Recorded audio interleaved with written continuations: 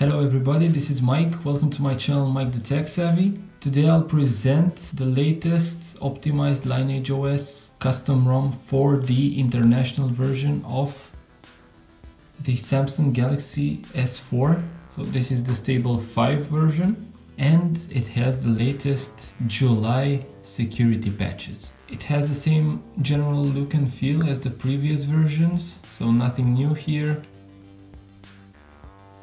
But I can tell you that it feels a bit more smoother and why not a little bit more battery friendly.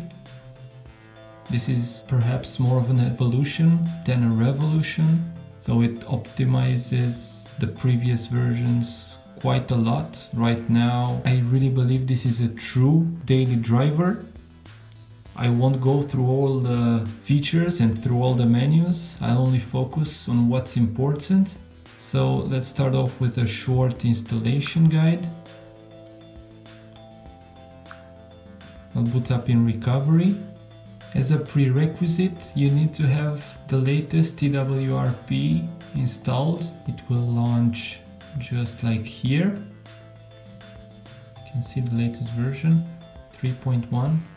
I'll show you right now how to dirty flash over a previous optimized LineageOS version. It's quite simple. Simply click wipe, advanced wipe. You select from here the Dalvik cache system and normal cache and you just swipe to wipe. Afterwards, make sure you go through the following procedure: install, select the folder where you have the zip file with this ROM. Make sure you've downloaded the OpenGApps package as well, otherwise you won't have any Play Store functionality on the device. And afterwards you can simply select the package that you want. This is the latest one from the 11th of June and swipe to confirm flash. What I have here is the Aroma version, therefore I can customize the installation a bit more. So July 2017. Here are the changes that come with the stable 5 version. As major updates, we have the updated security patches to July 2017, an updated Super SU, an updated Alucard kernel, and some other updates which aren't that visible, but I can assure you that they provide a lot more stability and they prolong the battery life of the device. So you simply go and click next. Now install the ROM. You can either select the Alucard kernel if you want some additional features or the stock kernel. I've installed it with Super SU. I find it a little bit better than the Magisk version. I usually do not install any audio tweaks or any additional launchers. The Trebuchet launcher is more than enough for me. Now you can choose to install the AOSP camera or the Snap camera. Both work really well in this version. And you can also choose to install Mi Explorer, a very nice file explorer. Afterwards, just click install ROM. After the whole procedure has been completed, you will be thrown back to the TWRP recovery. So right about here. Now you have to simply wipe cache and Dalvik. Afterwards, install the OpenGApps package. Make sure it's the most recent one. Wipe cache and Dalvik once again, and then you can simply reboot the device.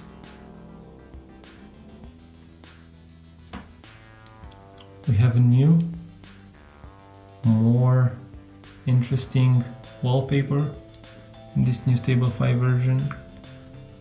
I'll show you right away that we have Android 7.1.2 and the July security patch level.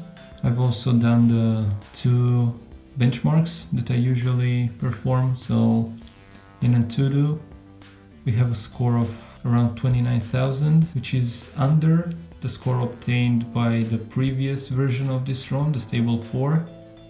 And in Geekbench, you can see the scores for yourselves. The scores are very similar compared to the previous version. Both of them, the CPU and the compute scores. Anyways, these scores do not mean very much in day-to-day usage. I can tell you that the device feels really snappy,